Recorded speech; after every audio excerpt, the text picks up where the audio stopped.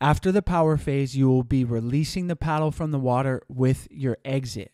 Remember that you will be initiating the exit at the back of your power phase around when your elbow reaches your torso. As you can see in the video, once my elbow gets to my torso, I am releasing the blade from the water. You can also use your bottom hand as an indicator. When the bottom hand is hitting your thigh, the blade should be on its way out, if not already out of the water.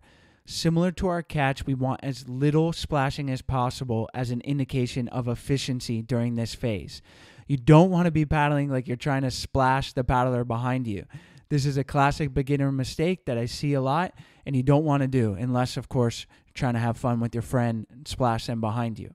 Feathering the blade is helpful in creating a smooth release and setting yourself up for the recovery, reach, catch, and power phase. It can really help to create a nice rhythm to your stroke.